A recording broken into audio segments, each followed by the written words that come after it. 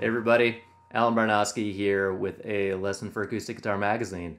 Today we're looking at the tune Red Haired Boy. This is a very well-known tune that you'll hear at jams and at concerts. It's on a bunch of recordings. Great one to learn. The one we're going to be looking at comes from Jamie Stillway. It's on a recent record she did with Skye. Great recording, and the way that Jamie plays it is very similar to the way that a lot of flat pickers approach this tune. So again, great version to learn. What I'm going to do is just go ahead and play through it, and then I'll talk about a few things, some things that I think are going to help make it sound better, make it a little bit easier to play and get through. So to start, I'll just play through it. Here we go. 1, 2, 3.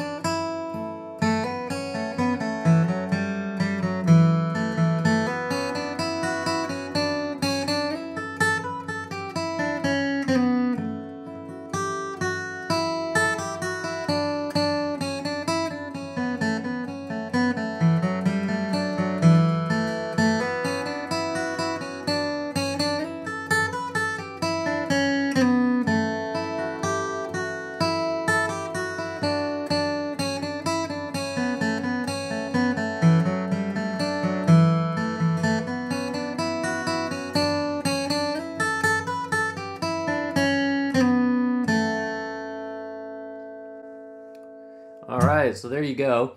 First, let's talk about the fretting hand.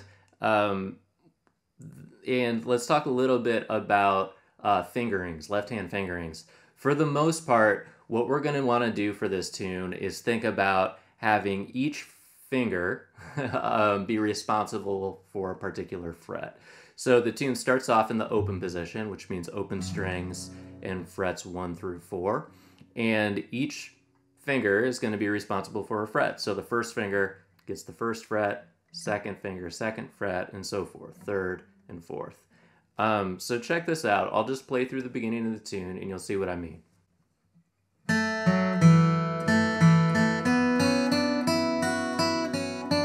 All right, so we start off and the second finger is handling the second fret. All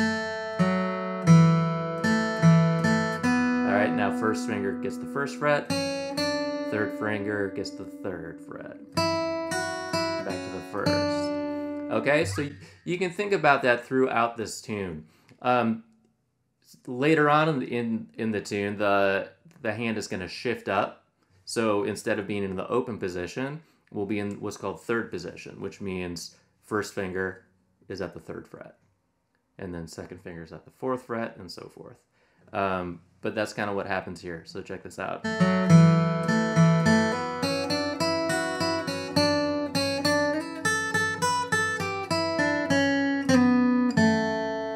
All right, so what happens is we use a slide to get up into that position. All right, so we slide from our first finger up to the third fret, first finger to the third fret, but now we're in position. And again, each finger is responsible for its own fret. One thing that you want to do is getting from that note is to bar your first finger. All right, so laying that finger down will help ease that transition into that note. All right. So that's kind of the idea with position playing. There's one exception in this particular tune. So in the B part, which means the second half of the fiddle tune, if you look at the tab, you'll see there's a repeated A part and a repeated B part. So the B part goes like this. And there's one instance there where you're going to use your pinky finger on the third fret.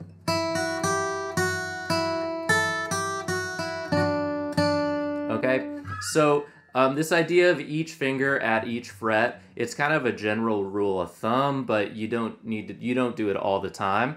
It just works out well to think about things that way. For example, if you're playing an 8 chord, you know, that's 3 fingers all on the, you know, all at the 2nd fret. So it's not a rule, but it's a general guideline that you could think about. Another thing about this tune is that you want to think about connectedness, having notes kind of bleed into each other, run into each other.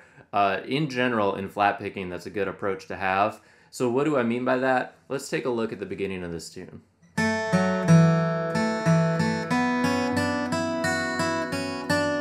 All right, so notice that now there are all these strings, all these notes kind of ringing into each other.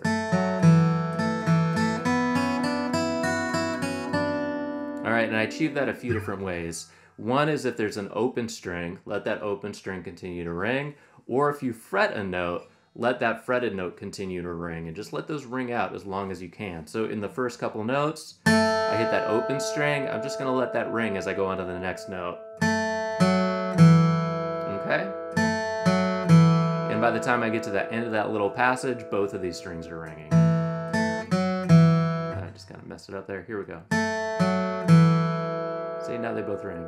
And you can do that, you know, as you continue on. I'm gonna let that fretted note continue to ring. So my 2nd finger right here, I'm gonna let that continue to ring out.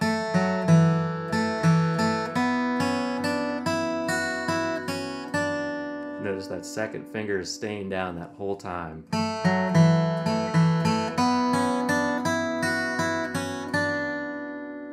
And they continue to ring. So I think you're gonna get the best sound if you think about your left hand that way.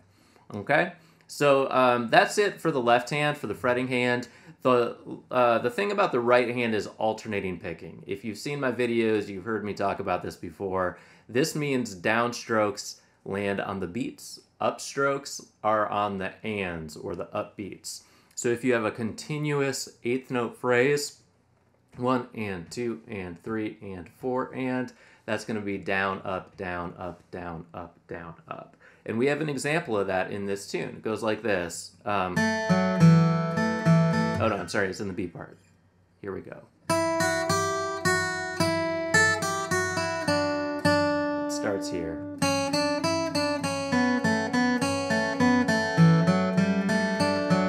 All right, that's a long string of 8th notes.